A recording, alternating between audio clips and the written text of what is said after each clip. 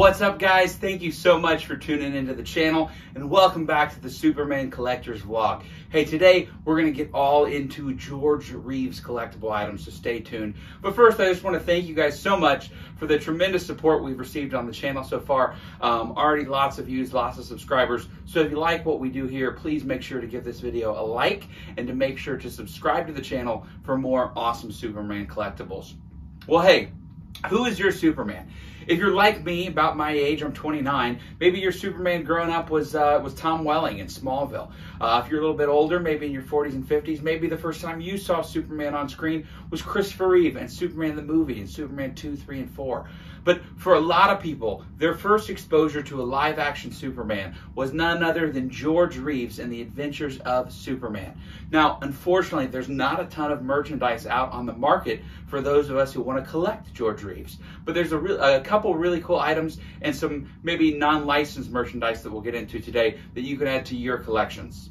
All right, so some of the collectibles we'll start with today featuring George Reeves as Superman are copies of the magazine TV Guide. So obviously TV Guide was a kind of the staple for television entertainment news and things of that nature. And George Reeves' Adventures of Superman was one of the biggest shows on TV, especially in syndication after the fact. So as we look at the TV guides, there's really two main ones that most collectors look at. The first one is the only appearance of George Reeves on the cover, which is this beautiful TV guide edition right here, as you can see.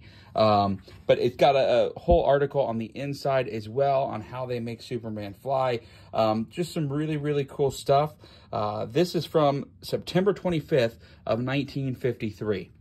Another one that people often look at is this amazing centerfold spread here. So I'll show you what the cover looks like on this one. But a lot of collectors grab this because you've got that awesome color image on the inside. And then you have other TV guide editions here like these two here that have small mentions of the program or ads inside. So this is one of my favorites right here because it's got an ad for the Adventures of Superman in Dayton, Ohio, which is a city fairly close to where I live here. While we're on the topics of magazines, here's another edition that I found at a local toy show of Uncensored Magazine, featuring right there on the cover, Mr. George Reeves himself. Perhaps the most well-known and officially licensed items related to the George Reeves television series are the trading cards. So as you can see here, this is a custom binder done by a friend of mine. But inside, we have the complete card set done here by Topps, I believe, of The Adventures of Superman featuring George Reeves. But you can really see cool there. And as we go through, I've got them all organized by number and just some really, really cool imagery here. I also have here the original display box that these wax packs would be in. And then one of the wrappers here that would wrap, obviously, the pack of cards that you would buy for just 5 cents. A couple other smalls here. You have these paper cups from KTTV 11.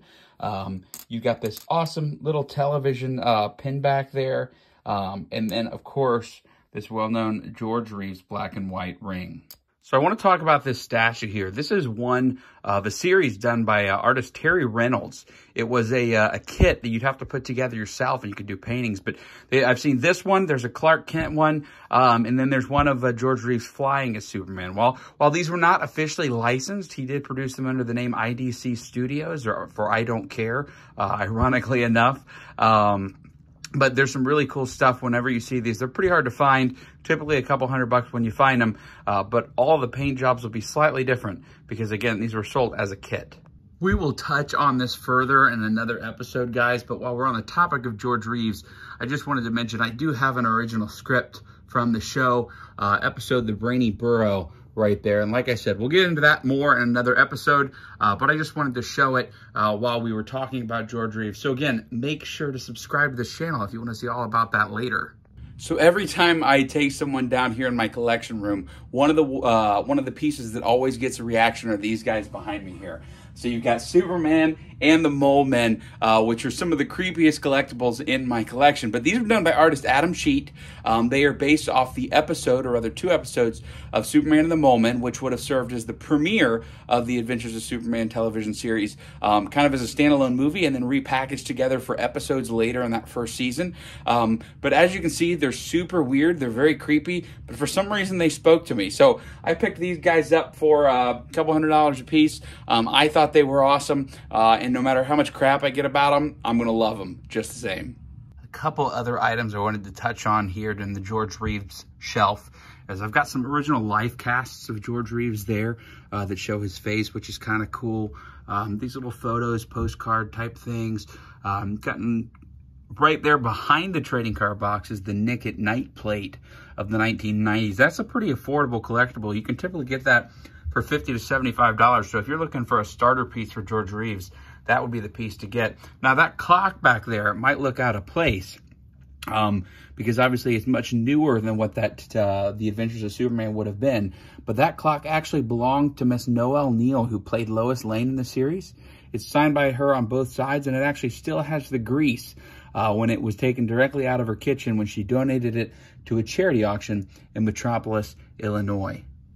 Now, these guys here are actually printing blocks that were used to print the press book for Superman and the Mole Men, which I also have in my collection. I'll show you guys another time, but really cool part of the pre-production process, kind of like some of the stuff we talked about in my prototypes video a few episodes back.